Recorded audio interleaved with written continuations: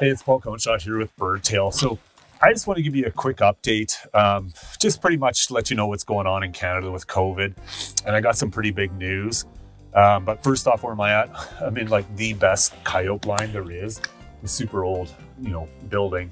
This is probably early 1900s. But where I'm at, I'm in a bluff, and there's a cattle, cattle yard in it, and it's calving season. So the coyotes, they kind of hone in calving season on these cattle yards, just because when the calf drops, it's a race to the calf.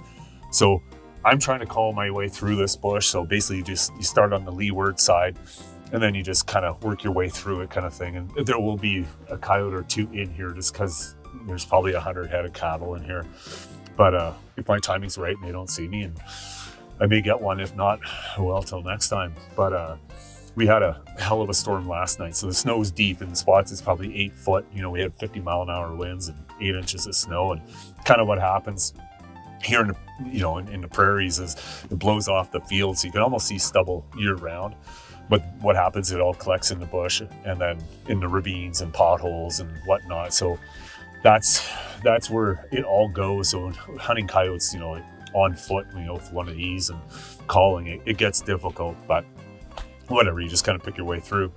But so that's kind of what I'm up to. I guess far as an update for COVID, up here in Canada, it's probably similar to what it is down in the US. This Omicron thing's kind of going throughout the whole population, and the PCR testing is not the go-to test really anymore to identify whether you have it or not.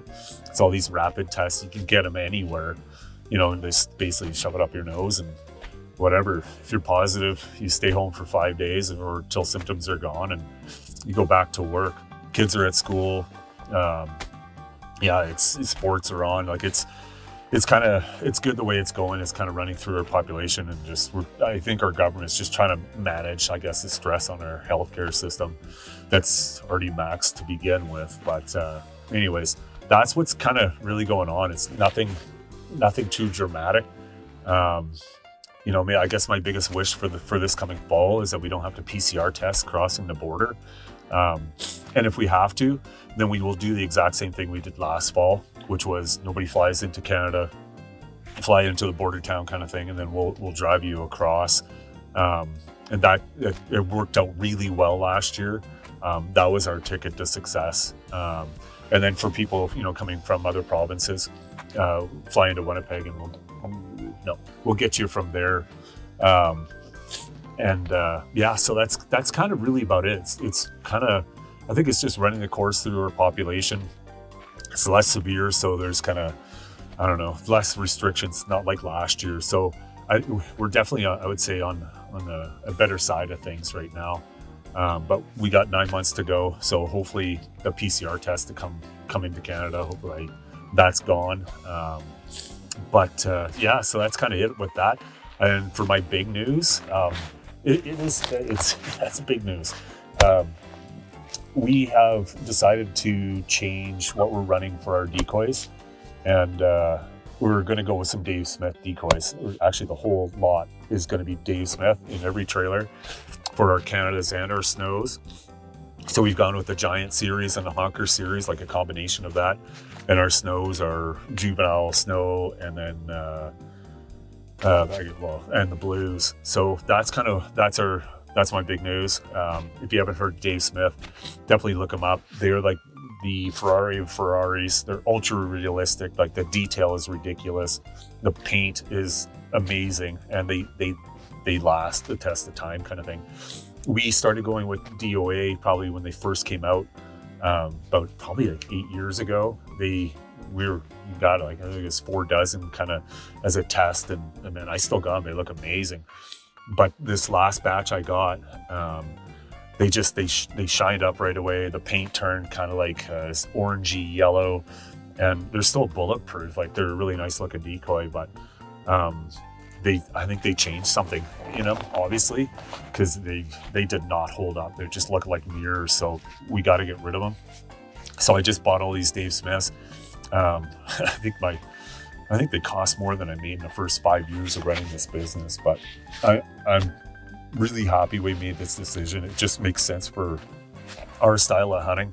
We don't put out a lot of decoys. We really use the geography for you know, our hides and whatnot. And what happens is when you don't run a high volume in the field, I think the birds really, they focus on the decoys that are out there.